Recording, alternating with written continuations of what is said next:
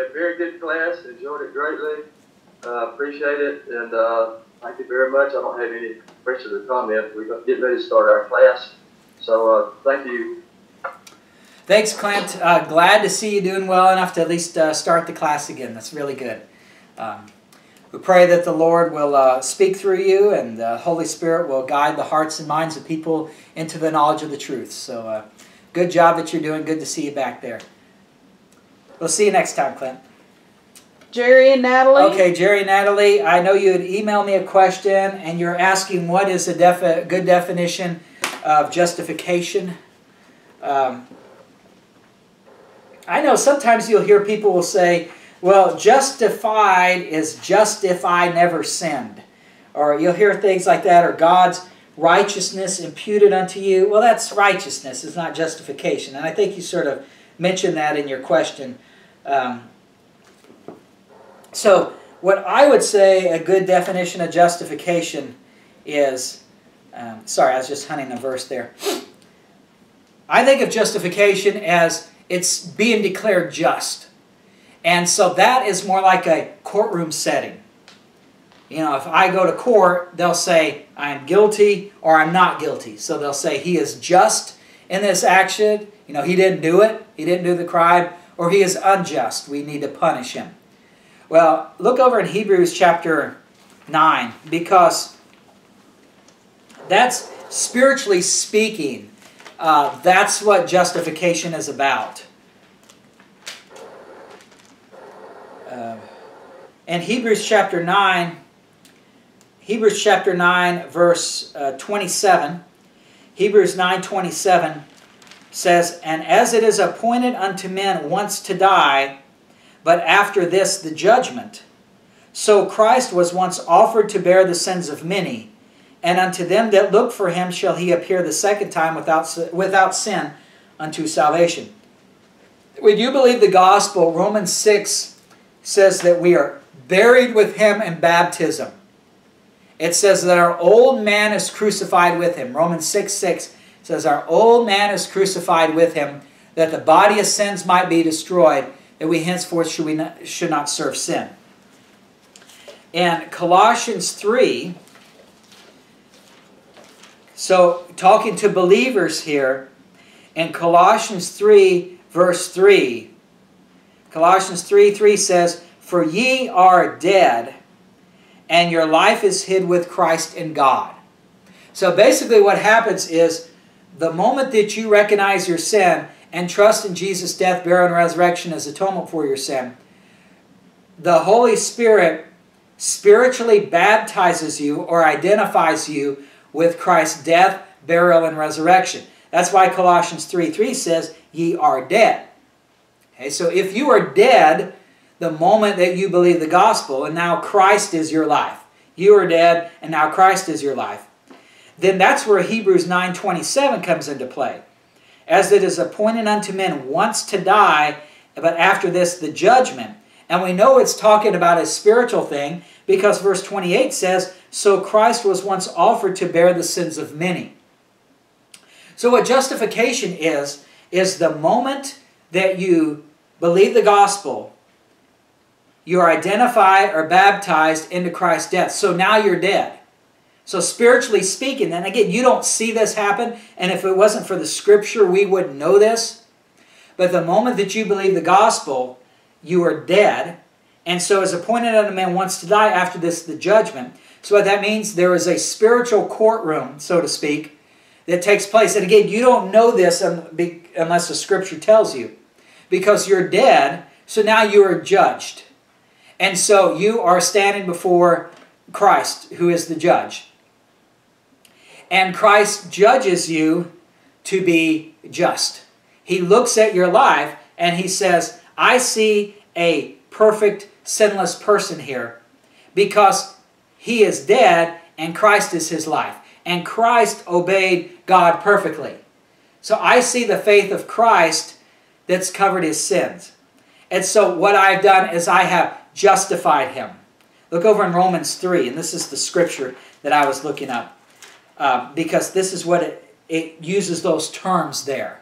So you can see, as appointed unto men once to die, after that the judgment. You see that once we believe the gospel, God says, ye are dead. So we are considered dead, and Christ is our life. So therefore, since we're dead, we receive the judgment. And the judgment is that God declares us to be just. It doesn't mean we're not guilty, because we are guilty of our sins. It's just that God has justified, or He has paid for our sins in a just manner. So we receive God's righteousness, and that is true. I mean, I think you mentioned in your email that righteousness is a lot of times used with justification. Well, we see that here in Romans 3. Romans 3:21. But now the righteousness of God without the law is manifest, being witnessed by the law and the prophets, even the righteousness of God, which is, how do I get the righteousness of God? It is by faith of Jesus Christ unto all and upon all them that believe, for there is no difference. So the faith of Christ, which would justify you, is offered to everybody, but the faith of Christ is only upon all them that believe. So when I believe the gospel, the righteousness of God is, I'm considered dead, so now I stand before the courtroom. And Christ as the judge imputes unto me the righteousness of God without the law, saying, you are righteous, based upon God's righteousness. That's what we get here from these two verses. And then verse 23 says, for all have sinned and come short of the glory of God. Then verse 24, being justified freely by His grace through the redemption that is in Christ Jesus. So I believe the gospel, I am dead, I am baptized into Christ, then I am in the courtroom. Christ as the judge imputes or gives to me God's righteousness by faith of Jesus Christ. I receive Christ's faith because I'm baptized into Christ.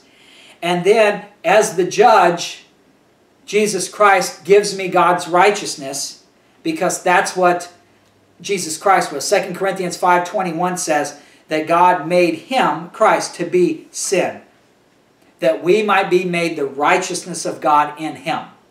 So once I believe the gospel, I'm taken out of Adam, I'm placed into Christ, I stand before the courtroom, Jesus Christ as the judge imputes unto me or gives me God's righteousness based upon the faith of Jesus Christ.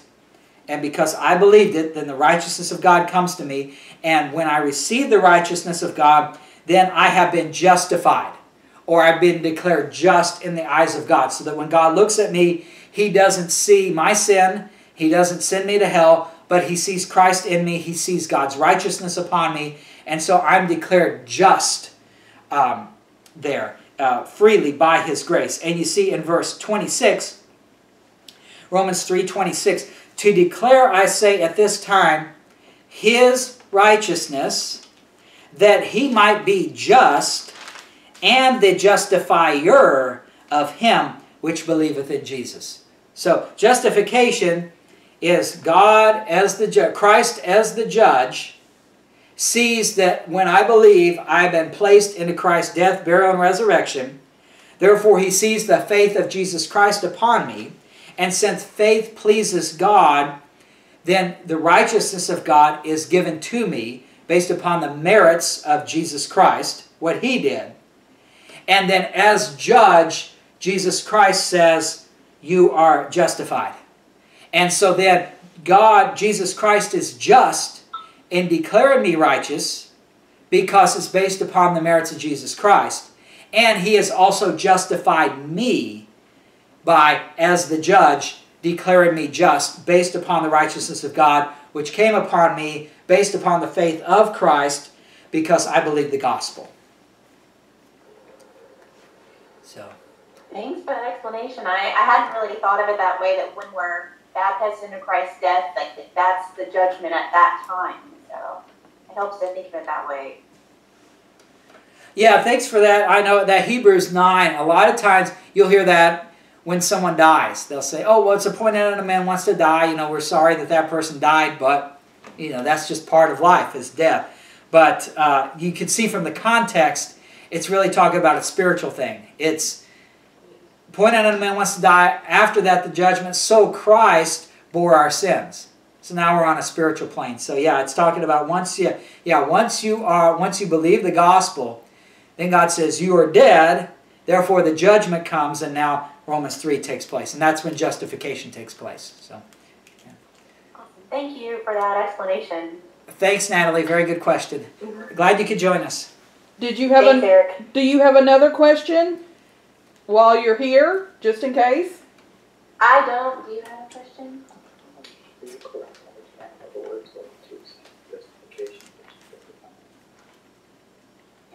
I think we're good for now. Thank you. All right, thanks. Rick, I know you gotta go walk Charlie. Okay. Well, yeah, I did take Charlie for a walk. I had to take him out for water. He was just dying of thirst here. But I got a question for you on Matthew chapter 19, verse 12, the eunuchs. These eunuchs. Now, it looks to me like this first one, I'll say it. For there are some eunuchs which were so born from their mother's womb. Now, that one, that gift of eunuchs, could that be like people that are born with a really weak libido? Yeah, I think that's really what it's talking about. It's the gift of celibacy. So it's someone who has a very weak or no libido. Yeah. Yeah, okay. Well, that makes it clear. And now here's the other one. The last one. The middle one, I can figure that one out. The last one, which have made themselves eunuchs for the kingdom of heaven's sake. Now, that to me seems like, okay, here's a person that they were not born a eunuch. They have this sex drive, but they start studying God's word and they build up the inner man, and through that they recognize that, sex is just a lot of hoopla. I mean, it's very much overrated. It's very much feeds the flesh. It has no spiritual value whatsoever. And so they look to God's word to feed their inner man, and so they're growing their spiritual relationship with God, and so that way they become a eunuch. Is that kind of close? Yeah, that's a great way of defining it. Yeah, that's what Paul is talking about. I think Paul was married, and so then he says, I say therefore to the unmarried and widows, it is good for them if they abide even as I. So Paul is able to abide without getting married. But if they cannot contain, let them marry, for it is better to marry than to burn. Paul could contain. Well, how could he contain if he's already been married? Well, it's probably what you described. He was made a eunuch for the kingdom of heaven's sake. He's got so much sound doctrine in the inner man that he's not following the lust of the flesh, lust of the eyes, pride of life. He's saying, Christ lives in me. I've counted all that but dung that I may win Christ. I count all but loss. And so he says, yeah, that was important to me years ago. I got married. I thought that was great, but now I see the spiritual is so much more important that I don't really value that fleshly desire, even though I had it before. It sort of went down, or not as bad, or it's not a desire that I want to pursue, because I see how much more excellent it is serving Christ. So yeah, I think that's what a eunuch for the kingdom of heaven's sake is. It's usually those who are Bible believers, who get sound doctrine in the inner man, and that strengthened with might by a spirit in the inner man. Part of that is overcoming that sexual desire too, for the unmarried. Yeah. So I think that's a good explanation. That's how it seems to work in me. So there's really hope for people like me. Because I don't work out good with marriage. Maybe I'm too selfish or something. But whatever the case, whatever the reason is, I don't work out good with marriage. 69 years, I flunked it all. So this here, there's hope for me still. Yeah, that's how it seems to work for me.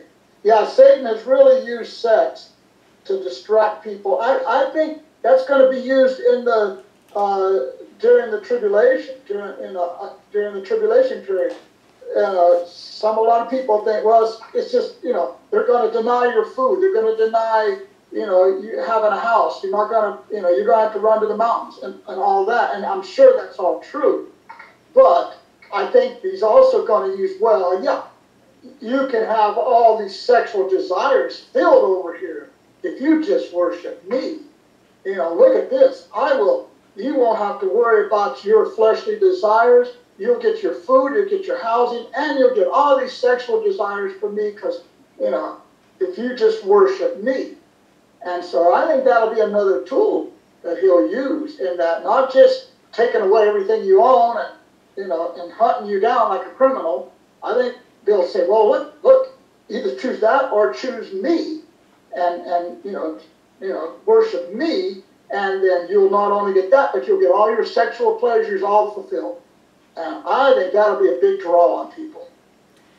Yeah, I agree with you. There are some verses in the Old Testament which show that in Israel's program, of course, God didn't design it this way, but they changed their religion to where there were temple prostitutes. And there's even a verse where it talks about a man and his father lay down with the same woman there at the altar in the temple. And so I think the Antichrist is going to have sex as part of his Babylonian religious system. And so you look, that's how the world is really controlled. It's all controlled with sex. That's why I say, you don't hear of anybody nowadays who just remains a virgin their entire life. There should be some people who are like that if they're born that way from their mother's womb, as Jesus said. But it's our society has put them in the other direction. And as you mentioned, God's Word can move you away from that. So if God's Word can move you away from that, then Satan can move you toward that direction. And so if the whole society is just so sexually charged, that's a way that Satan can use the Antichrist to control the whole society, where everything is about sex, so then that's what you follow. So then if he offers you these sexual pleasures, if you're lay down with a temple prostitute or whatever, it might be some technology thing, who knows, but it'll be some kind of sexual desires fulfilled as part of their religion. That is a way how he'll get a lot of people to follow him. Yeah. Yeah, I like that. Very good question and insights. Very good. Helga, are you still there? You have a question?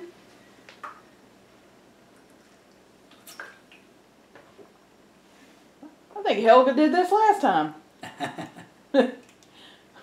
All right, let's see. Danny and Shelley, do you want to go ahead and ask a question, or you want me to go to somebody else? Yeah, hello. Hey. Hey, Danny. How you doing? Eric? Lola? Ernie? Yeah, just a quick question. What you were talking about today, I didn't get all the notes, Eric.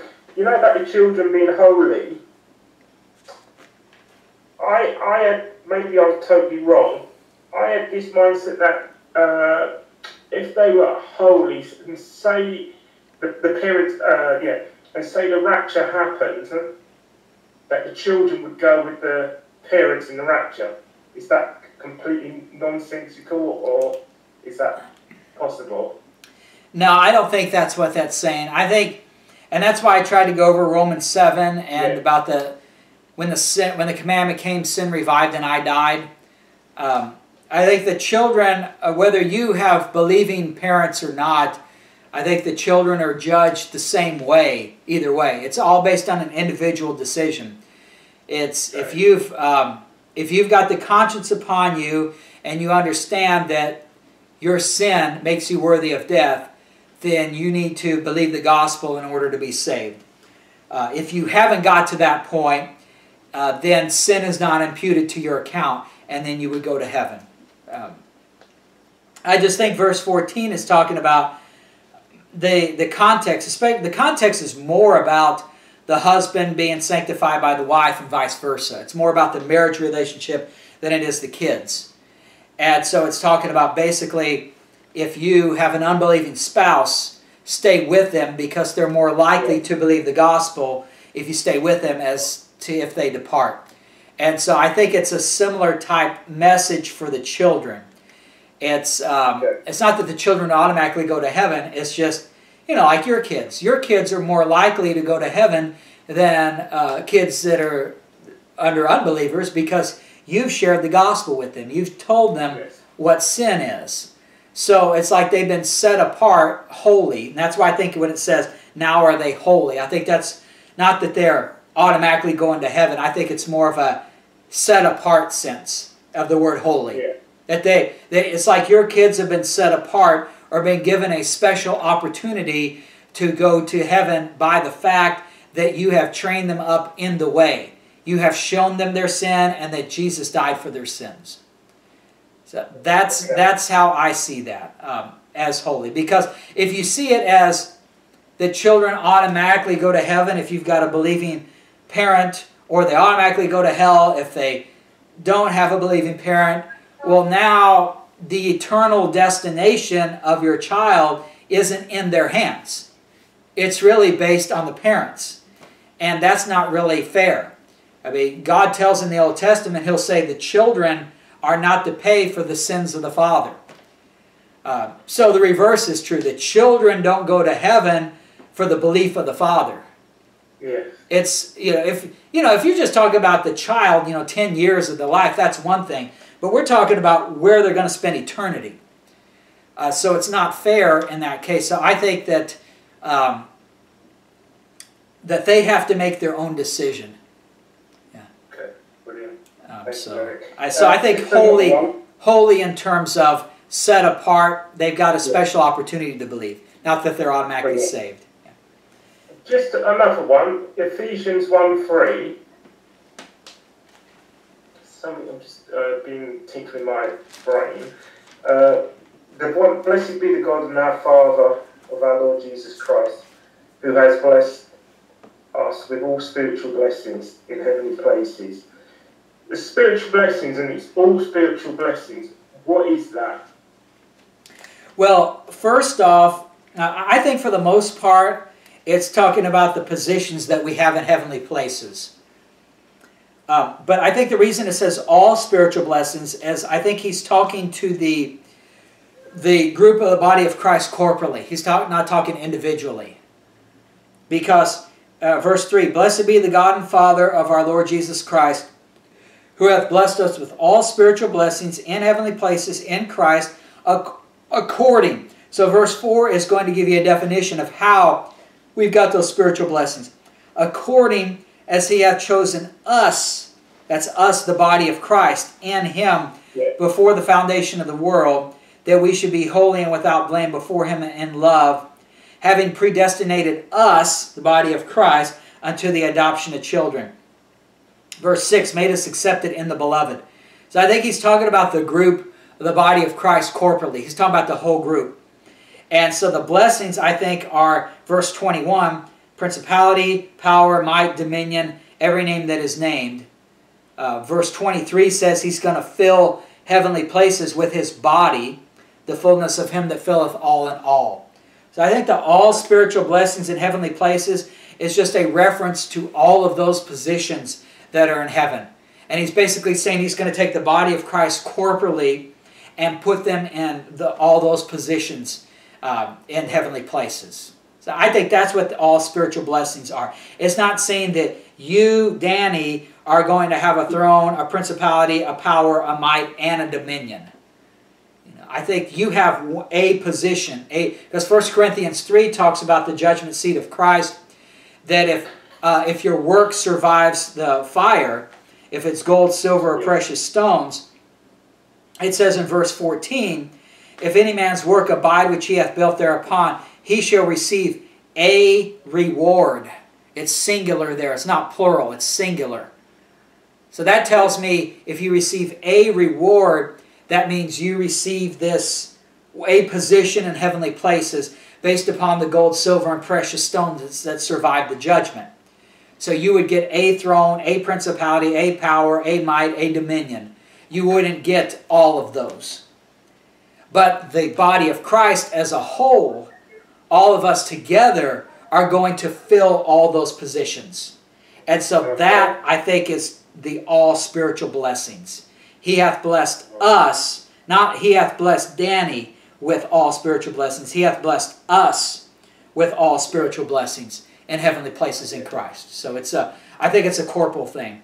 And what yours is, and the details of what your blessing is or your reward, I'm not sure how that works out. Exactly. Okay. Well, what's the difference between a throne or a principality or a power or a might? I don't know. It's one's higher than the other.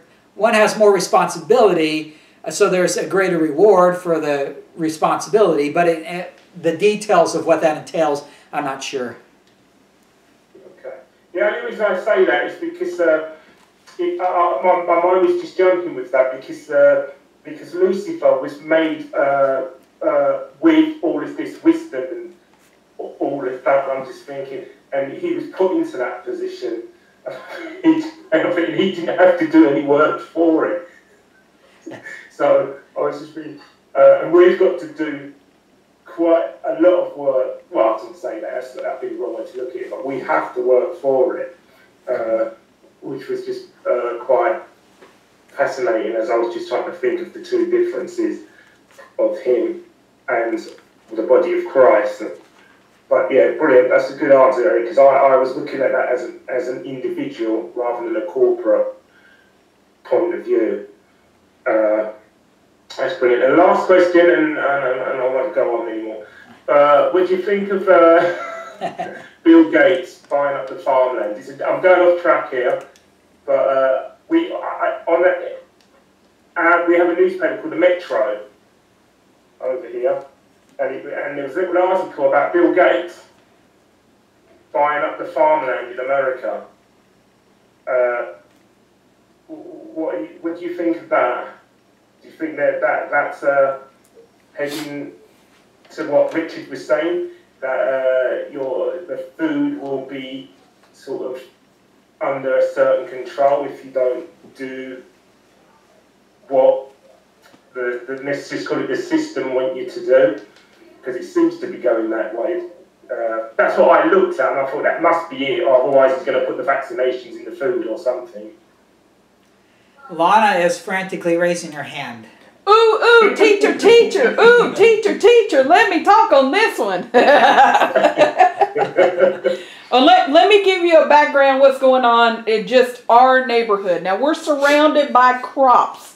And when I say crops, I say soybeans, I say corn, I say peanuts, cotton. And we had noticed a couple of years ago, and it's still going on now, I noticed some of the fields would have a sign out in front, and actually I think we did a video on that, had a sign out in front of the field, and it would have this corporation name and a number. And I told Eric, I said, do you think some of these farmers are selling out their farms to big corporations, and they're putting the name of the company and whatever the number means on these crops? And we did a video, gosh, what, 2 years ago, something like that. Well, we have noticed more and more croplands being sold, and what they're growing is not what God gave us. And the reason why I say that is the cotton. Now, I've seen cotton my entire life. I've seen peach trees. I've seen tomatoes. I mean, and I'm talking about back in the day when, like, even my grandparents would have a garden. So I know what real fruits and vegetables look like. The seeds that are in them that God says in the Bible, they are to produce like kind. He put those seeds in those fruits and vegetables and stuff so you could produce the same, you put it in the ground and it comes back up. Same kind. Watermelon went seedless eons ago. And at first I thought it was great. But now that I'm older, I realize, wait a minute, maybe this is not, I noticed the watermelon, the inside, if you cut it, it is so bright red. It doesn't even look real. I mean, it's just, and it doesn't taste the same. Eric also noticed recently his boss, one of his bosses, got sick off a banana. And Eric usually eats a banana every morning, or at least tries to.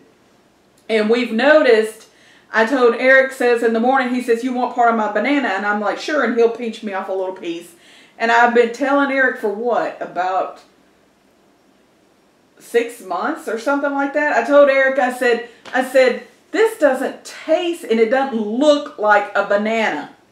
I said, it does not taste the same. There's something different about it. It's not the same. And I said, in fact, it tastes too sweet to be a banana.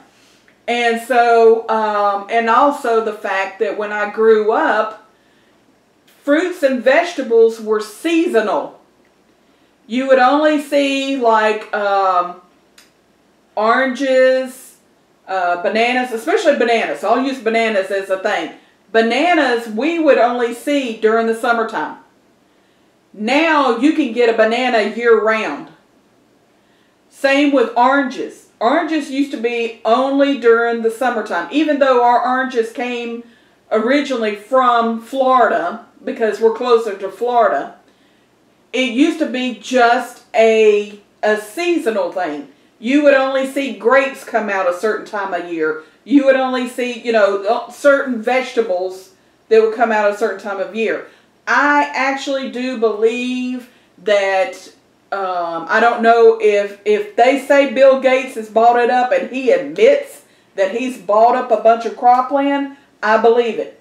Because all of these corporation signs that are sitting in the front of these pasture lands with a number on it, yes, I do believe it.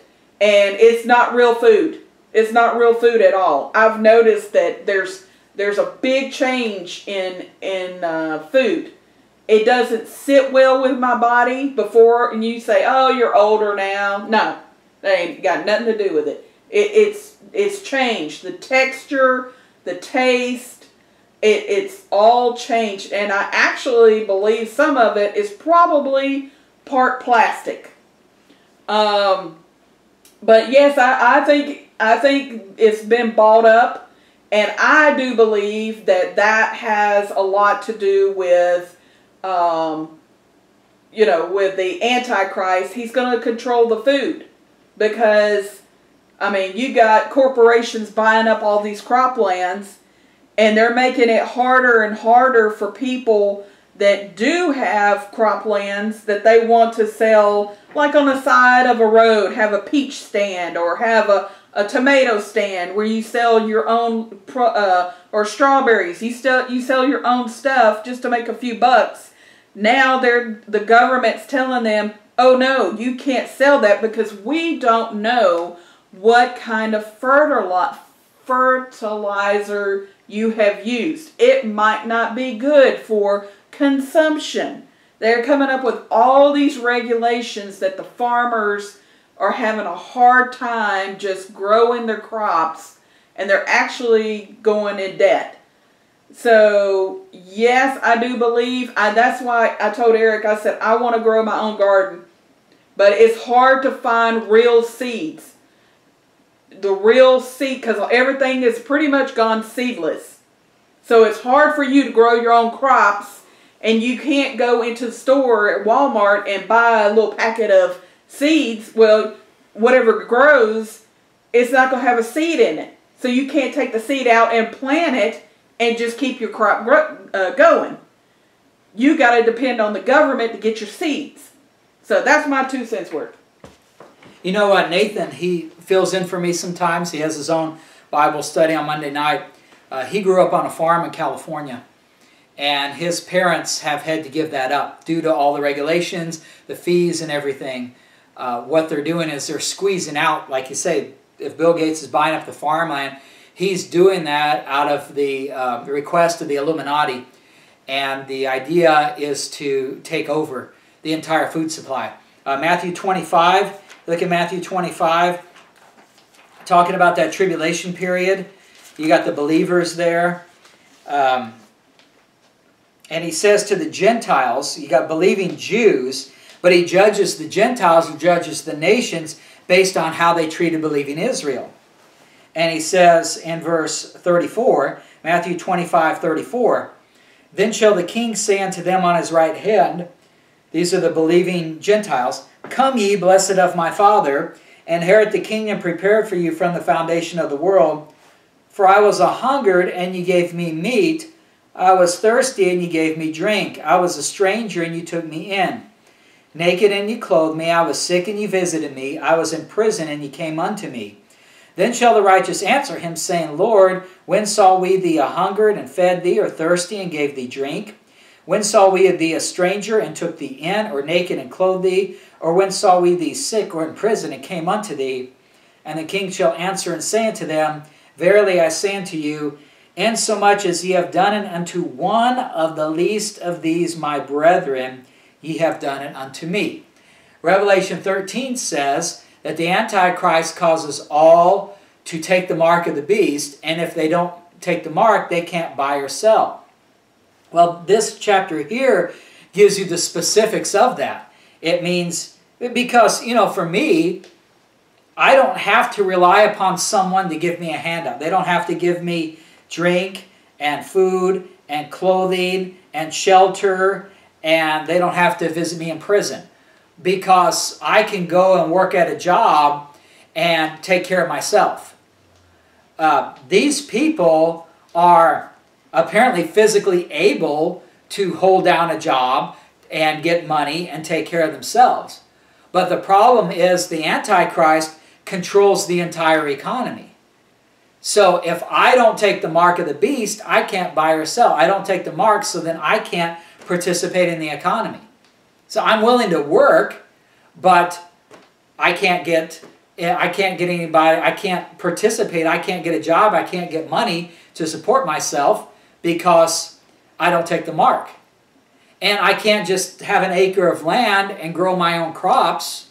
You know, you think at least if I had already had some land that I owned, you know, you own a house, you got 5 acres of land, let's say, and you could have a garden and you could grow your crops. Well, apparently I can't do that because I got to rely upon handouts from the Gentiles. These are Jews. The reason the Jews are in that trouble is they're in Jerusalem. You know, that's where the Antichrist is going to be. So they're in the center of it. There may be some Gentiles outside of that system who are able to grow their own crops. You know, that's why I said flee to the mountains, get out of that city, get out of that system. So there are these Gentiles that are outside of that system that can grow their own crops and get those, and you know, get food and then get it to these Jews. But Jesus told Israel in Acts chapter 1, he told believing Israel, well, probably better than that, instead of the Acts 1, look at Matthew 10. This would be better. Look at Matthew 10. He told Israel in verse 5, these 12 Jesus sent forth and commanded them, saying, Matthew 10:5, go not into the way of the Gentiles, and into any city of the Samaritans enter ye not, but go rather to the lost sheep of the house of Israel. So they're told to only, they're told to go out and preach the gospel, but only do so in Israel. Then you go down to verse 23, Matthew 10:23, but when they persecute you in this city, flee ye into another. For verily I say unto you, ye shall not have gone over the cities of Israel till the Son of Man be come. So the little flock's ministry in the tribulation period is for them to go from city to city in Israel to preach the gospel to the lost sheep of the house of Israel. Well, the Antichrist is going to be sitting on the throne in Jerusalem, and he's going to say, if you don't take the mark, you can't buy or sell. You can't participate in the economic system. Now, there could be some Gentiles in a different country or in a different area out in the country, outside of cities, who are growing their own crops and being able to get food to the Jews who are going out and preaching the gospel. But these Jews cannot participate and the economic system. They can't be self-sufficient because they've got to stay in the cities and go from city to city to reach the lost sheep of the house of Israel. That's where the biggest threat is. Those are the people who are going to take the mark. Well, just like today, let's say, with the vaccine, COVID vaccine. The people who are going to take the vaccine are going to be the people in the cities first. People that are out in the country, if you got farmland and you've got your own crops, you've got, say, you got your own crops, you got a little lake there, you've got fish you can hunt, or you can catch fish, or you can go hunt deer or ducks or something. You don't need to take the vaccine, because they'll say, well, if you don't take the vaccine, you can't work, you can't get this job. You got to have this COVID, the certificate of vaccination ID. You got to have this COVID, the ID, to show you've taken the vaccine to get a job. Well, if I've got 40 acres of land where I'm growing my own crops, I shoot the deer that come out there, or I catch the fish, well, I don't need to participate. I don't have to get the vaccine. But if I'm in the city and I'm relying upon that job I have, well, now I got to get the vaccine or else I lose my job. So it's a similar thing now for Israel. They have to stay in that city system because they're told to go from city to city in Israel to preach the gospel to Israel. So they have to stay in the city system, but they're not going to take the mark. So that's why they're hungry, they're thirsty, they don't have shelter, they don't have clothing, and they get thrown in jail because they're not obeying the city's rules. So what's going on with Bill Gates is, and this is, the Illuminati is behind the idea of bringing their Messiah, who they're going to call the Christ, and he's going to be sitting on the throne in Jerusalem and ruling the whole world from that spot. That's what the Illuminati is working toward, because they're doing what Satan wants to do, and that's what Satan wants to do, is set up a false Christ in Jerusalem. And so Bill Gates is part of that. He's trying to get the vaccine out there so people will get... The vaccine isn't the mark of the beast, but it's very similar. If I don't take the vaccine, I don't have a job, I can't buy or sell. If I don't take the mark of the beast in the tribulation period, I can't buy or sell. It's all about the control of the government. The vaccine is all about the government, not about getting rid of COVID. I mean, COVID, we've had flu. People get killed from the flu. I mean, you don't see them, oh, you got to take the flu shot. COVID vaccine is all about controlling everybody. Because then they can say, if you don't have that vaccine, then you don't have a job. And you'll say, oh, I don't care. I'll just go out and farm my own land. Oh, sorry, Bill Gates bought that. So you can't do that. So if they buy up the farmland, the more land and everything they have, then when they say, you take that vaccine or else you can't support yourself, you're less likely to be able to support yourself. I know I've heard from someone who watches my videos, lives in Nebraska. He's tried to buy, he's been there for years, tried to buy something. You know, Nebraska for the most part is farmland. There aren't too many cities there. And it's just way too expensive. You'd think it'd be super cheap because, you know, there's no city there, but he can't afford anything there. It's expensive. Well, that's because supply and demand. If you've got the Illuminati buying up farmland, well, then the demand is high for that, and so now you don't have the money to buy it up. The rich people are buying it up, so the rich people are getting more control. If they get more control over the farmland, they have more control over the food supply. They have control over the food supply, then you got to do what they say to do. You can't say, I'm getting out of your economic system, I'm going to be self-sufficient. I'll catch my own fish, shoot my own deer, grow my own tomatoes and oranges or whatever. You can't do that. So, yeah, it's all... Yeah, Bill Gates buying up the farmland is all part of the Illuminati's plan to get complete control over the food supply.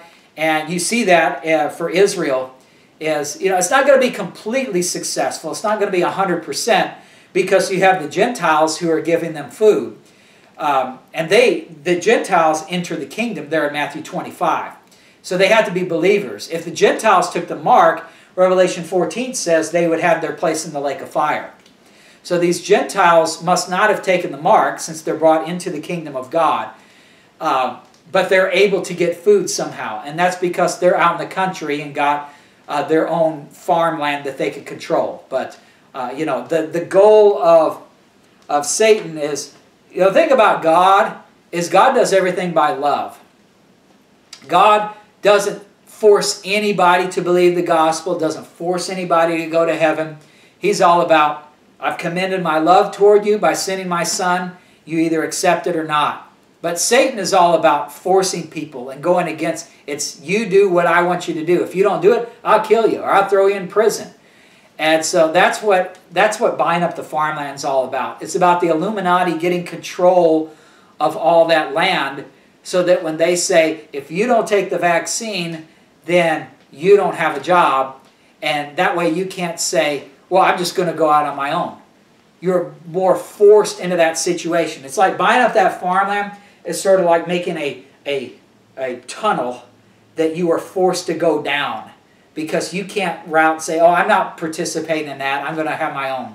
So yeah, it's all about control. It's all about the Illuminati and leading up to the Antichrist. Yeah.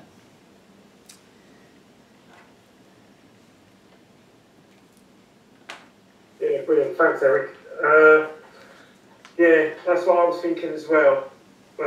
What's going on?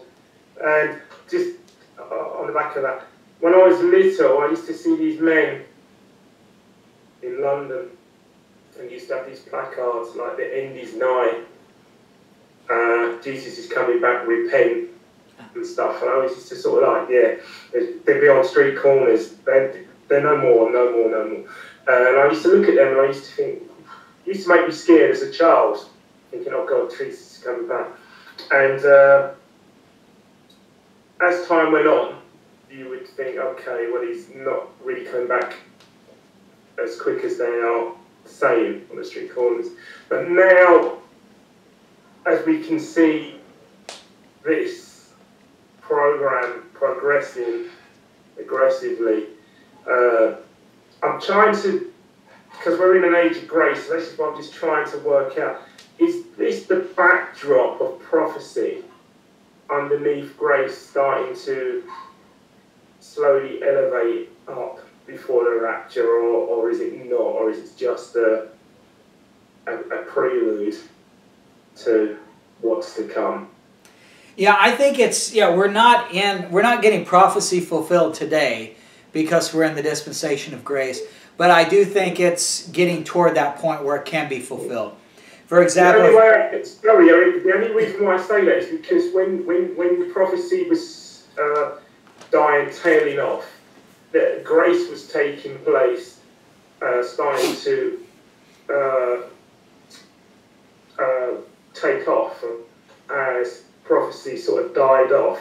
So that's what I was kind of sort of thinking to myself, maybe that's the same kind of course that's going to happen, or is grace just going to be cut off by the rapture, and then it just happens. And the reason I say that about the prophecy is because these kind of things, what are happening, seem to be playing that note what the Bible's talking about the control of the world now coming into place. And like you said, the Illuminati putting their Antichrist on the throne. And I'm just thinking to myself, he must be about now, Antichrist. Maybe at a young age, I don't know, but he must be about. If this is now being put into place, they must have an idea, Illuminati, of this man of sin coming in to sit on the throne. Yeah, they. I think probably the one who is going to be the Antichrist is probably going to come from the Mormon Church. The Mormons was set up by the Illuminati. They teach that Lucifer was Jesus' brother. And they believe that they've got, the Illuminati has 13 families, and the 13th family is over the other 12. And the 13th is sort of considered the ones that's going to rule. And that's where the Antichrist would come from.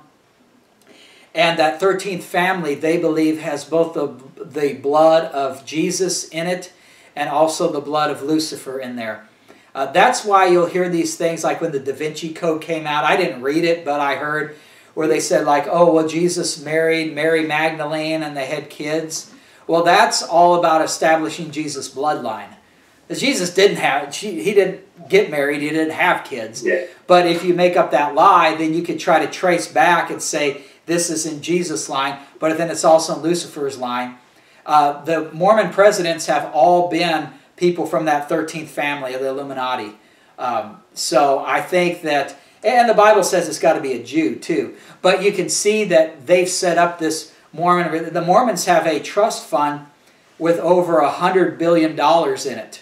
The organizations, nonprofits in the United States, they're required to distribute a certain percentage of any money because they're nonprofit. They're not supposed to be hoarding money. They're supposed to distribute a certain percentage for the public's good, and that's why they're tax exempt. They're tax exempt because they say, "Oh, this organization exists for the public's good." Well, they've got over $100 billion, not million, but billion with a B, over $100 billion stockpiled in some investments. Very secretive how they've done it. And they've said this is for the second coming of Christ, is what they've said. Well, of course, Jesus is going to destroy the Babylon and the economic system, so you got $100 billion in U.S. currency. It's worthless when Jesus comes. But their idea is we're going to bring in our Christ, and he's going to sit on the throne. So they've set up a religion that says Jesus and Lucifer are brothers, which goes along with their 13th family, the Illuminati, which controls all of them, which says that everybody in this family has both Jesus' line and Lucifer's line blood in it. So that makes them the rulers. That's where it makes them worthy of being that ruler on the throne and the world. And so they've got that family. They've set up their stories about Mary Magdalene and the kids so that they can have that all set up. Now they got $100 billion in this trust fund waiting for the second coming of Christ. So yeah, all of these things are being set up. And you can see things like in Revelation 13, what I was going to show you is that halfway through the tribulation period, there is the false prophet that comes out of the earth, and he gets people to worship the Antichrist. Revelation 13:12 says, he exerciseth all the power of the first beast before him, and causeth the earth and them which dwell therein to worship the beast, whose deadly wound was healed. So he's getting people to worship the Antichrist. Verse 13 says, he doeth great wonders, so that he maketh fire come down from heaven on the earth in the sight of men, and deceiveth them that dwell on the earth by the means of those miracles which he had power to do in the sight of the beast, saying to them that dwell on the earth that they should make an image to the beast, which had the wound by a sword and did live. And he had power to give life unto the image of the beast, that the image of the beast should both speak and cause that as many as would not worship the image of the beast should be killed. And he causeth all, both small and great, rich and poor, free and bond, to receive a mark in their right hand or in their foreheads, and that no man might buy or sell, save he that had the mark, or the name of the beast, or the number of his name. So you see in there, there's going to be, for this to take place, you've got to have technology. Or I can't see this happening, say, 200 years ago. The technology wasn't there. But nowadays I could see, well, if he gives power, he had the power to give life unto the image of the beast, that the image should both speak and cause them to worship the image. Well, to me, that image of the beast is artificial intelligence technology. That it can now speak through this artificial intelligence, and it can kill people. It's a machine that can kill people. It's a machine that can cause people to worship it. And then if he causeth all, both small and great, to receive a mark, and if you don't have the mark, you can't buy or sell, you got to have the technology to be able to track that. To put some kind of computer chip in the third eye here, on your forehead or in the right hand, so that now instead of using my credit card or using cash, the only way I can transact anything is my money, or the currency is related to that chip that's within me. And there's no such thing as identity theft, because it's a unique chip that's implanted into my body. And that's the only way I can buy or sell. So identity theft and stealing somebody's funds and all that is completely taken away. Well, you got to have the technology to do that. Right now, if you said, oh, you got to have that, well, I could take out my wallet and start handing 20s to the grocery store to get money. But if you have to have technology to be able to eliminate all paper currency and just have digital currency, and then you got to have the digital currency attached to the person for this to work. So you got to have the technology. Why is it that Bitcoin was worth $8,000 US dollars for every Bitcoin September of last year, and now we're 5 or 6 months later and it's up to 50? It hit 58,000 a week ago. It goes from 8,000 to 58,000. Why is it so valuable? Well, the people who control the money supply are the ones who are trying to bring in the Antichrist, and they need a digital currency. I'm not saying Bitcoin is the digital currency, but they need to get you off of a paper currency or a nation's currency. It's not going to be the US dollar or the British pound or something. It's going to be a one world digital currency that can be put into a chip, that they can take that money off of it that's implanted in your right hand or in your forehead there, and add money to it if you're in the system. So the technology has to be there for that to happen. And you can see the technology is there, and you can see the Illuminati is prepared to bring in this. They got $100 billion in store in the Mormon Church, ready for the time when they say, okay, let's bring them in. Well, how do you bring them in? $100 billion would go a long way to bring in a world ruler. You know, with money you can do anything pretty much. So you see all that stuff. Like you said, Eric, over here, I remember there was a news report was saying a guy was saying that the COVID can stick to paper and to metal. He didn't actually mention it, but those that were in the know would probably think, okay, we know what he's talking about. He's talking about metals, which is the coins, paper, which is the pound notes. So exactly what you're saying there. So they were giving that we need to get rid of the paper and the coins because COVID can stick to it. It can't stick to a digital currency. So yeah, we're definitely on the way. Yeah. So when you see the scripture and what the scripture says is going to happen, you see the technology that's needed, and you see all these pieces being in place. I mean, sure, prophecy is not fulfilled today, and it won't be until the rapture, but when you see all these pieces coming together, you could say the rapture must be close. Or else, why would you have this, you know? Why would you have the technology? There are people in Sweden that are already getting a chip implanted in their right hand and using that as currency. That's happened today already. They're more technologically advanced or more accepting of that in Sweden. So if that's already started, you know, how long will it take for the whole world to embrace that technology? You know, not too long. So, yeah, the stage is definitely set. Yeah. Excellent. Thank you, Eric. I'll let someone else speak. Thank you. Very good. I like the questions and discussion. Very good. Thanks. Helga, you finally came back. I was there the whole time, but my husband had hunger. Oh, okay. You can feed him. And I too. Yeah. I heard you all speaking. Very good study. Very good. Yeah. Yeah. Do you have a question? I was also and married again, and this stuff, was all my life an issue, and now I'm really at peace with that. Yeah. Thank you, Eric. Yeah, that's great. And yeah, one thing to say, a lot of people are in that condition where they've been married, got divorced, and get remarried. And we'll go into that more next week. But, you know, people in that condition, Paul would say, you know, stay with the one you're at the one you're married to now, because you've made that lifelong commitment with that person. So that's the one you would stay with. So, yeah, it's very good. Yeah. Glad you could join us.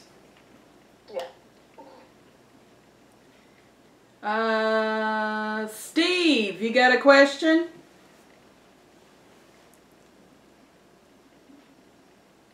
No questions. Very good study here. Thank you very much. Thanks, Steve. Lenny and Lisa, you got a question?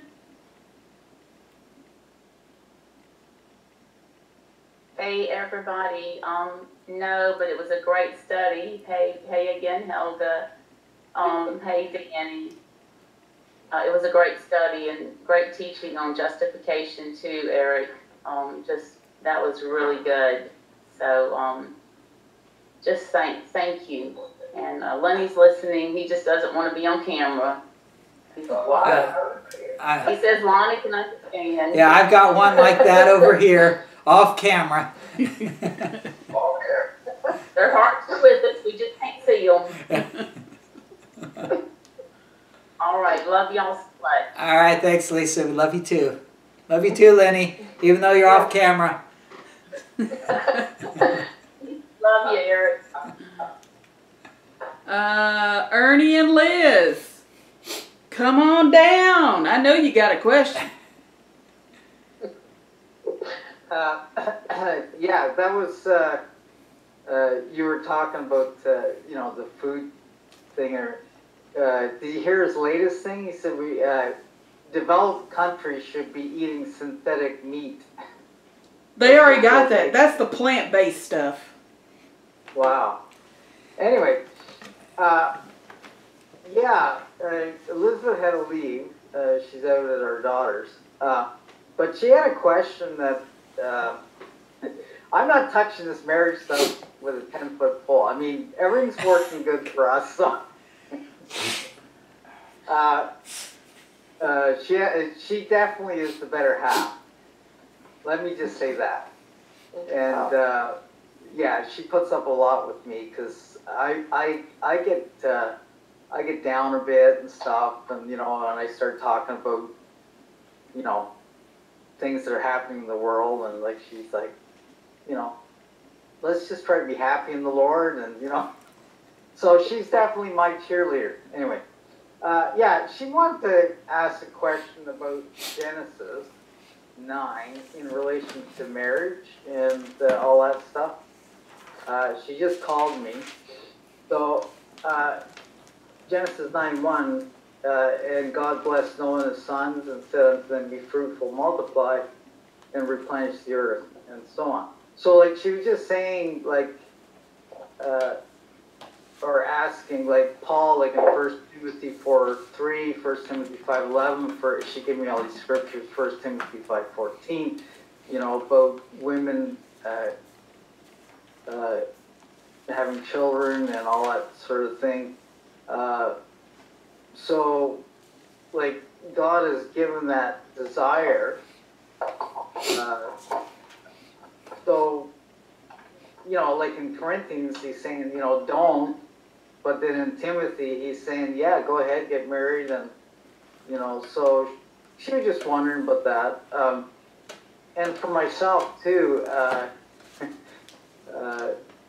you know, I couldn't, like, for me, I couldn't imagine myself not having my wife and being married. I'm not, like, the companionship, like, to me, it's, like, I know what Paul's saying. I read that before I got married, and I mentioned it to Elizabeth when we weren't married, and she goes, well, why didn't you read that like 3 years ago before you started dating me? Because I'd always have second thoughts about getting married, right? But, yeah, I mean, I don't know. Are there, like, you know, just like there's men who are possibly eunuchs, like you read, I mean, aren't there some men who just need a helpmate, like, you know, or somebody to tell them what to do, you know? Yeah, most men are like that. Yeah. Okay. Well, you think of how God made man. He made, right. He made, when Genesis, like Genesis chapter 2, you look at it,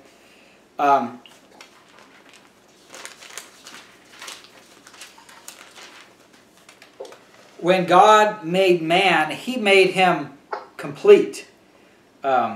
He was, well, look at Genesis 5 first. Genesis 5, verse 1. This is the book of the generations of Adam. In the day that God created man, in the likeness of God made he him. Male and female created he them, and blessed them, and called their name Adam in the day when they were created. Adam was made a complete human in the image of God, and that includes his mind, both having the male and the female counterparts in him. As it says, male and female created he them, and blessed them, and called their name Adam. So God made Adam a complete person with a male brain and a female brain all in one. And then in Genesis chapter 2, when God made Eve, he made woman, it says in verse 21, Genesis 2:21, the Lord God caused a deep sleep to fall upon Adam, and he slept, and he took one of his ribs and closed up the flesh instead thereof. So he takes a rib out of Adam, closes up the flesh. So now Adam is missing something that was in his body. And it says, and the rib which the Lord God had taken from man made he a woman, and brought her unto the man. And Adam said, this is now bone of my bones and flesh of my flesh. She shall be called woman, because she was taken out of man. Therefore shall a man leave his father and his mother, and shall cleave unto his wife, and they shall be one flesh. So what God does is, here's the issue, is that if man, when God made man, he said in verse 18, well, when he made woman, he said, the Lord God said, it is not good that the man should be alone. I will make him a helpmeet for him. Well, why is that? Why is it not good for a man to be alone? It was good for God to be alone. I mean, God says in the book of Isaiah, I am God and there is none else. There is no other God beside me. I am the only one. That wasn't bad, that God is by himself basically the only God. There's nothing bad about that. God didn't say, oh, I need a helpmeet, let me create a woman God. He doesn't do that. He is the God. There is no other God. So, but man, God makes man, we saw in Genesis 5, he made man in his image. Male and female are within Adam. He called their name Adam. So why is it, though, that God says it's not good for man to be alone, and then he makes woman, but it's good for God to be alone? Well, the reason is because man isn't God. He's made in the image of God, but he's made lower than God. In fact, he's made a little lower than the angels. And because of that, man will, and God knows this, that man in his pride will end up rejecting God. So if God keeps man to be in his image, male and female together, all in one body, then what's going to end up happening is man is going to rebel against God, and then he's lost forever. It's just like Satan. Satan was created as Lucifer. Ezekiel 28 says, and I'll read it to you over in Ezekiel 28. In Ezekiel 28, it says about Lucifer in verse 12. Ezekiel 28:12. Son of man, take up a lamentation upon the king of Tyrus. Well, this is really Satan. And say unto him, thus saith the Lord God, thou sealest up the sum, full of wisdom, and perfect in beauty. Thou hast been in Eden, the garden of God. Every precious stone was thy covering. We see from verse 14, thou art the anointed cherub that covereth, and I have set thee so. Thou wast upon the holy mountain of God. Thou hast walked up and down in the midst of the stones of fire. Thou wast perfect in thy ways from the day that thou wast created, till iniquity was found in thee. So then when he sinned, he says at the end of verse 16, due to his sin, I will cast thee as profane out of the mountain of God, and I will destroy thee, O covering cherub, from the midst of the stones of fire. So he makes Lucifer perfect in wisdom and beauty, wonderful creature. But then Lucifer becomes prideful and he sins. And so then God says, I've got to destroy him. I'm going to cast him out. There is no redemption plan for Lucifer. Once he became Satan, he was lost forever. So when God made man, God made us in the image of God. We had wisdom, I mean, Adam is very wise, because before Eve came along, God brought every animal that God named in front of Adam and had him name them. I mean, I couldn't do that. I couldn't come up with a unique name that would describe every single animal. But Adam had great wisdom that he could do that. He could call that animal a cat. He could call a different animal a dog, another one a giraffe, another one an elephant. I mean, he figured out a name for every single animal that fit their characteristics. Very wise. The reason that God says it is not good that the man should be alone, I will make a helpmeet for him, is that God doesn't want to happen to man what happened with Lucifer. He knows man is going to sin. And when man sins, he wants to make sure there is a way for him to be saved. So he gives the commandment to the man, then he makes the woman. So then when both the woman and the man sin, the man is responsible for the sin and not the woman, because the commandment was given to the man and not to the woman. So now through the woman, the man can be saved. But what he does is, God takes the rib out of Adam's side and creates a woman. And he says in Genesis 2:23, this is now bone of my bones and flesh of my flesh. So woman was a part of man. The female was part of him. What God does is he creates a different body for woman and takes him out of the man and takes the mind, the female mind, takes it out of Adam and puts it in the body of the woman. So now Adam only has a male mind.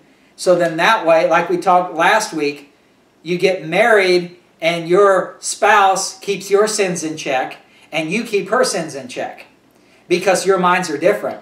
If I had both a male and a female mind in my brain, I would be like Lucifer. We all would. We would just say, I don't need God because I am God. I got everything figured out.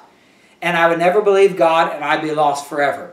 So God takes out a part of the brain that we need, the female part, gives it to her, and then she needs our brain, and we need her brain. But more importantly, we need to keep each other's sin nature in check so that we don't become prideful. Because I know I don't have it all figured out, because my wife sees things I can't see. And I think the reverse is the case as well, because that's how God made it. She's shaking her head yes, so... Well, that's why God says two shall become one. Yeah.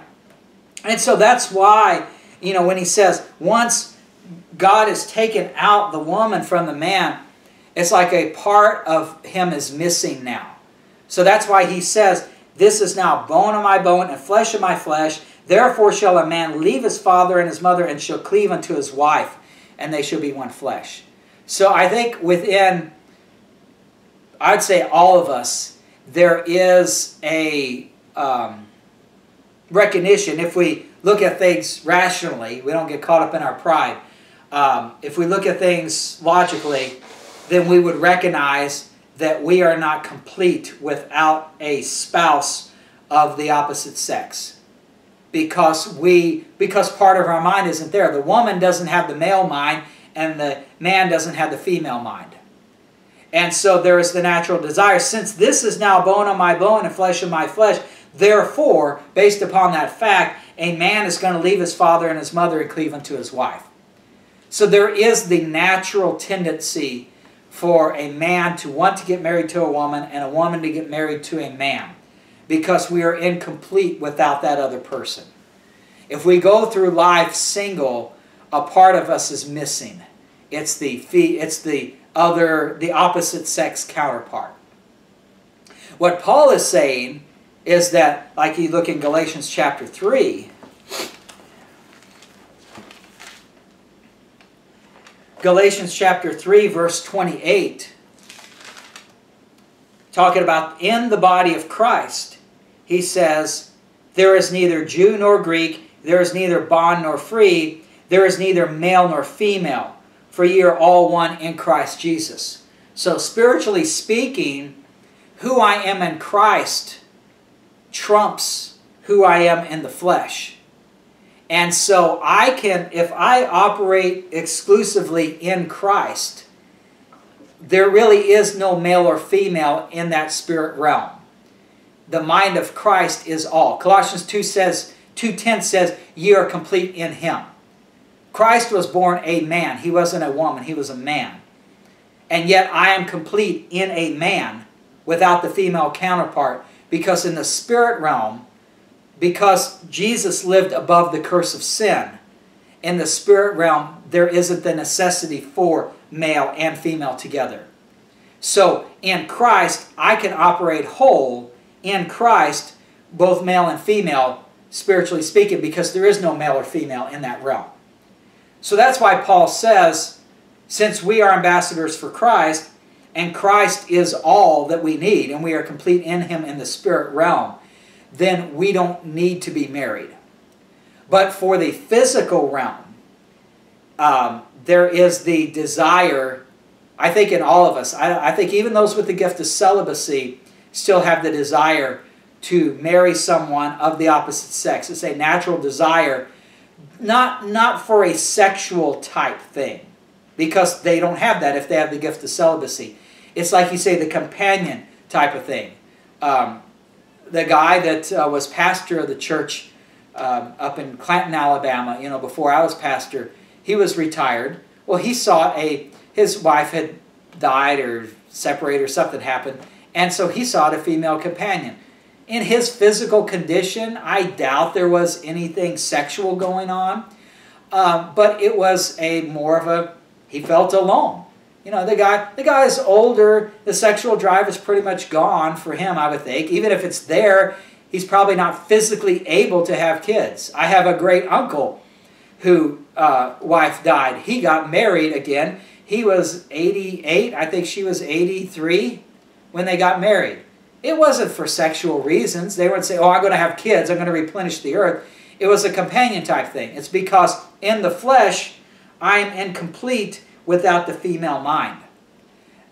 So Paul is saying, if you can deal without that, first off, if you have the gift of celibacy, then the sex thing is off the table. You don't have to worry about that. But then there's that companion issue. You're incomplete without that female mind. But in Christ there is neither male nor female.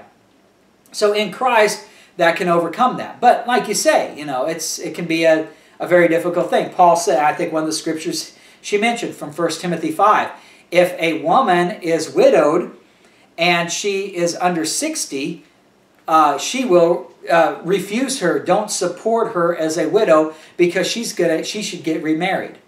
Well, what do you mean? Paul just said that you should stay away from getting married, but yet in 1 Timothy he says if a woman is under 60, she needs to get remarried.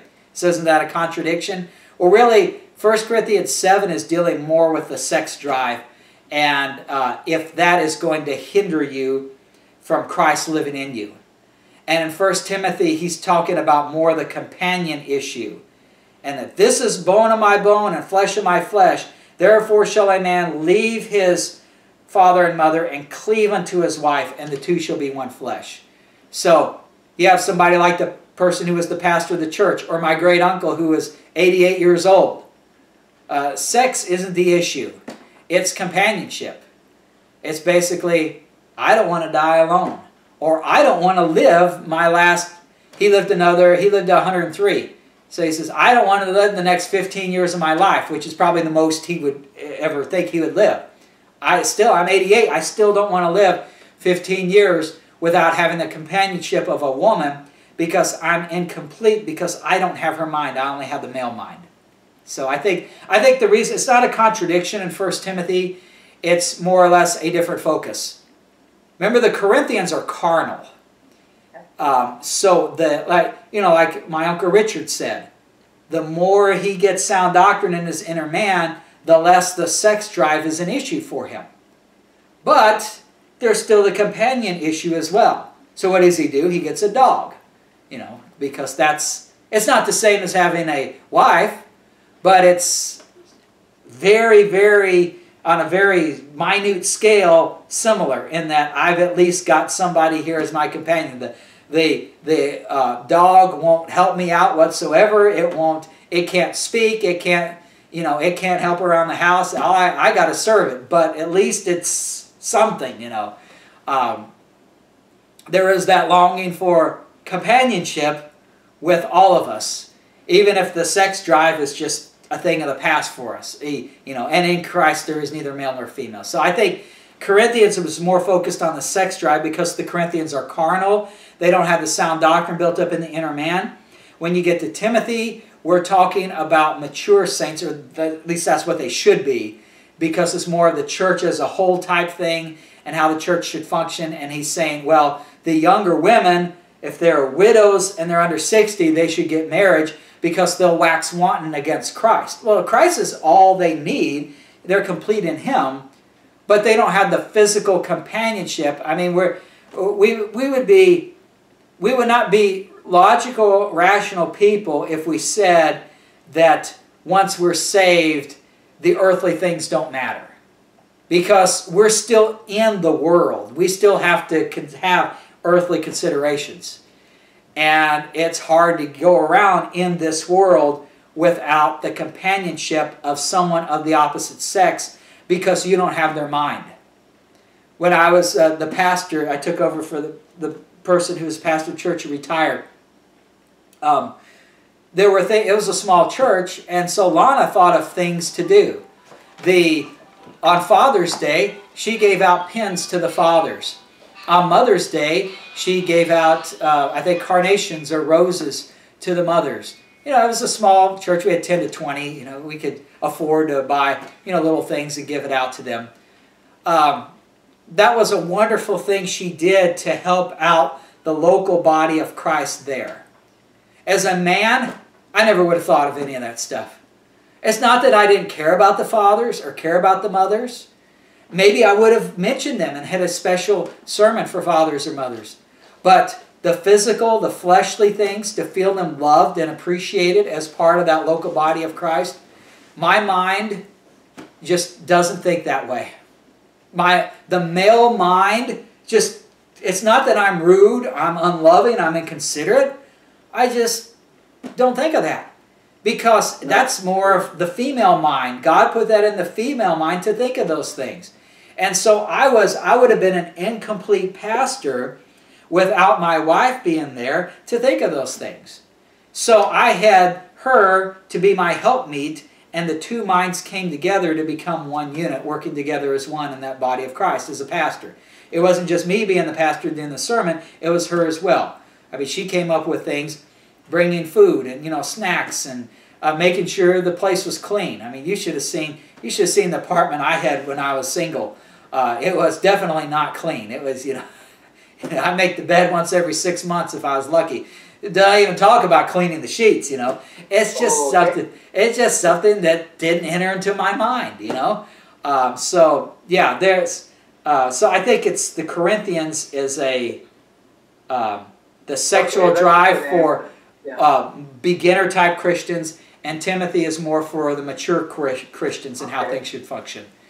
And there's the companion view versus the sexual view. Yeah. Okay, that's good. I'll run that by her. Yeah, it's funny. Men really don't see things, you know. It's sort of like. Anyway, so we talked about that last time. Yeah. So can I just ask a follow up? Sure. So Genesis 9, as Genesis 8, well, like Genesis 9, for instance, the Noahic covenant, is that still, like, that's still in operation now, right? Even in the dispensation of grace. Like, when you read verse 22 of chapter 8, it says, while the earth remaineth, seed time and harvest, cold and heat, summer and winter, night and day shall not cease. So I would take it that that is still in operation. We still see, I don't know if that, the bow that God put in the sky at that time, I mean, you know, we see rainbows now, and that's kind of a reminder of that covenant. So right. It's still going, right, this covenant? Right. I think that for us in the dispensation of grace, the Genesis 9:1 covenant. I mean, sure, the Noahic covenant is still going on. You still have the rainbow. You still have those promises there. So as a whole, I mean, physically speaking, I guess you could say that is still a commandment. But for the most part, for us in the body of Christ, it's more of a spiritual commandment. Because you already have plenty of people on this. Noah was, you had 8 people. When it came out of the ark, there were 8 people on the earth. Today, there are almost 8 billion. There's a lot more. So the need to propagate the human race, physically speaking, was more important for Noah than it is for us today. If Noah and his family did not physically reproduce, they'd all die off and there'd be nobody on the earth. If my wife and I do not physically reproduce, that's not going to happen. There's 8 billion people out here. So it's the world's going to go on without us, doing that. But as far as the seed time and the harvest and all that, like, this global warming and all this, stuff they're talking about. I mean, this verse tells me there's going to be seed time and harvest, summer and winter. I mean, that's not going to change, right? Yeah. Verse 22 continues. Yes, it's so that we cannot. The alarmists out there want to make us think that we can destroy the earth if we got to stop creating fossil fuels, stop having cars, and stop. Right. The global warming, got to reduce the carbon monoxide and all these greenhouse gases. That couldn't happen. We can't destroy the earth if we wanted to. I mean, let's say, I don't think those things are destroying the earth, but even if they were, if we were working toward that, God would supernaturally intervene and restore order again. Bring the ozone layer back or whatever it is that we've done because of God's promise here. Yeah. But I mean, I agree. I mean, we've got to be, I'm not going to pour DDT in my sewer at home, right? Right. But, but this alarmist stuff, that's like ridiculous, because the promise is there. It's going to keep going, right? So. Yeah. Anyway. And the be fruitful and multiply for us mainly focuses on the spiritual because the physical has been taken care of. When the fullness, the rapture will take place when the fullness of the Gentiles come in. So if no believers are preaching the gospel to anybody, then we are not being fruitful and multiplying and replenishing the earth from a spiritual perspective, and so the dispensation of grace has to end. But if we're out there preaching the gospel, then people are being saved, and so then we are being fruitful and multiplying, and the fullness of the Gentiles hasn't come in yet. So it's more of a spiritual thing for us. Yeah. Okay, now this is a totally practical question now. Okay. Danny brought up about things that are happening in the world here, and I mean, for me, like when I see this, it kind of freaks me out. Okay, I got to be honest with you. Sure. You see, currency and like our country up here in Canada. I mean, our debt now is higher than our GDP. So, I mean, our Prime Minister is deliberately trying to bankrupt the country so that we can be part of the United Nations, right? So, I don't know. Like, I mean, I remember Richard Jordan said, when we see everything happening around us, I don't know if he said, he said that at the conference. Remember, he said, "Oh, we're more worried about losing our stuff," Well, and I guess it's just we gotta just buck up and say, okay, this is what's happening, and just enjoy life. Try to spread the gospel. Try to edify those that are saved. Bring them into the knowledge of right division, and do what you're doing. But sometimes you just wake up in the middle of the night and you're kind of overwhelmed. Like, wow, it's moving so fast, so fast. Yeah. So how do you keep yourself from getting unnerved? Me personally, I watch as little of the news as possible. I used to watch the news in the morning, mainly to get the weather. But then you see all this other stuff. Once COVID hit, I just stopped doing that. Okay. I eat breakfast at 5:30 in the morning, and that's the same time here that Les Feldick comes on. So instead of watching the news, I'm watching him. And then when we both sit down and eat at the same time, we watch the King James Bible on DVD. And we're watching that. Right. So I'm getting Les Feldick and I'm getting the Bible instead of listening to what's going on in the world. And that way it keeps my mind off of that. I mean, I still know. I mean, I don't have my head in the sand. I still hear, major things that happen. Right. So I still hear that, but it's just I'm less likely to worry about it. And even if I do hear things, I know it's all. I mean, I could tell you what I think's happening. Like you say, they're trying to bankrupt Canada. They're doing the same thing here in the U.S. $6 trillion in stimulus packages last year. They just created the money out of thin air. Now Biden's trying to do another $1.9 billion. If they pass the minimum wage of $15 an hour, that will effectively eliminate middle class outside of big cities. They'll all be gone. Right. So I know what's happening. First off, I don't worry about it so much because I can't control it. If I'm worrying about it, Jesus said, what man, by taking thought, added one measure to his height? So if I can't control, if I can't make myself grow 3 inches taller, then there's no need to worry about it. So it's the same thing with the economy. I mean, maybe I lose my house or I lose my job, but I can't really. And so, it's going to concern me. I'm not going to say, I'm so heavenly minded that I don't think about that stuff. But it's more or less trying to recognize that this is all part of the policy of evil. I think that what they're doing right now, the U.S. dollar is really if there is a world currency, it's the U.S. dollar. A lot of things like oil, for example, all oil trades are pegged to the U.S. dollar. So a lot of things are controlled by the U.S. dollar.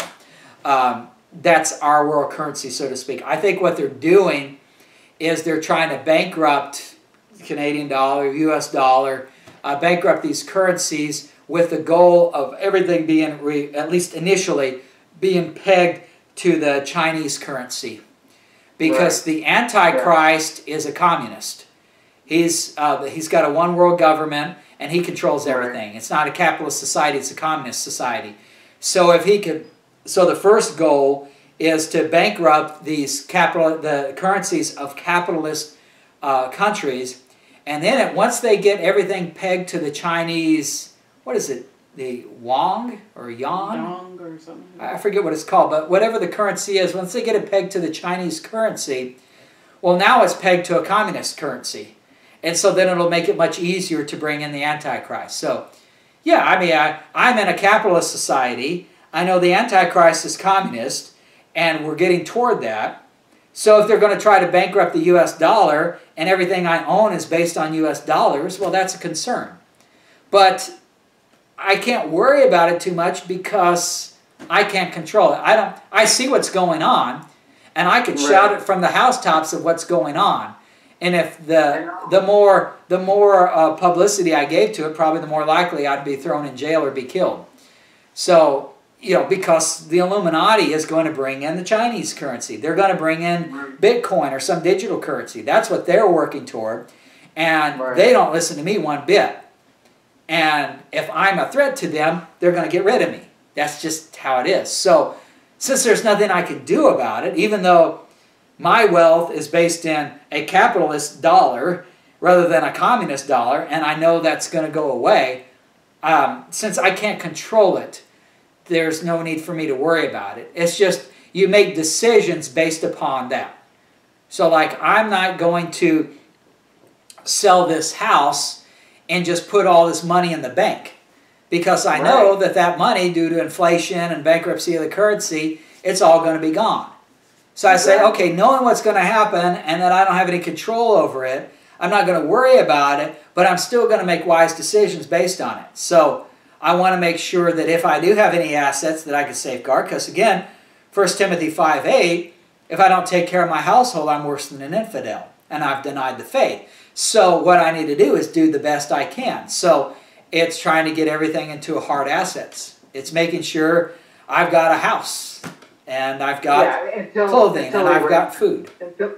Until they raise the taxes so high that you can't hold your house. You know what I mean? Like, yeah, I can see if you can control food and housing, you've got it made as a world leader. You know? Yeah, they're trying to keep people from owning houses through taxes.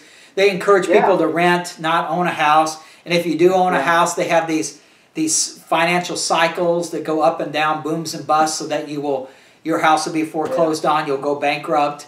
And then if that doesn't work, they'll just finally tax you to death, or they'll just take it away. Somehow they'll take away all your possessions. Yeah. Yeah, right. And like up here, they put like the 566% increase in energy tax. Our Prime Minister is working towards. So our gasoline was 90-something cents a liter. 2 months ago, it's now $1.25 a liter. Wow. And our home heating, natural gas, they're taxing that. So it's just during COVID, So anyway, I'm sorry.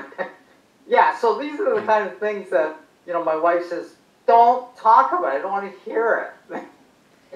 Yeah, it's pretty much recognizing what you can't control.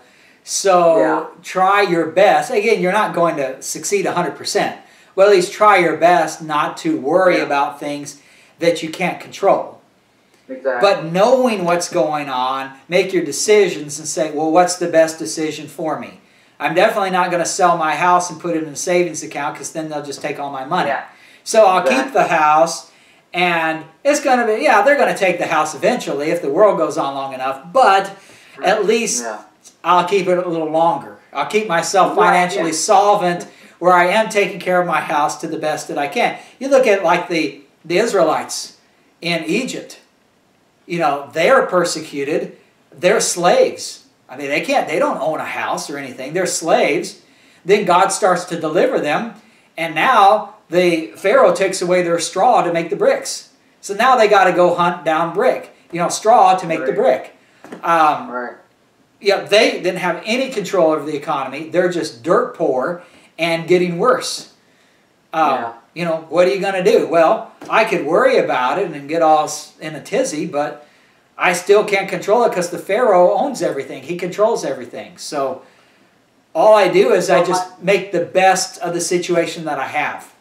So, my heart goes out to like Danny and Shelley, who have young children. Wow.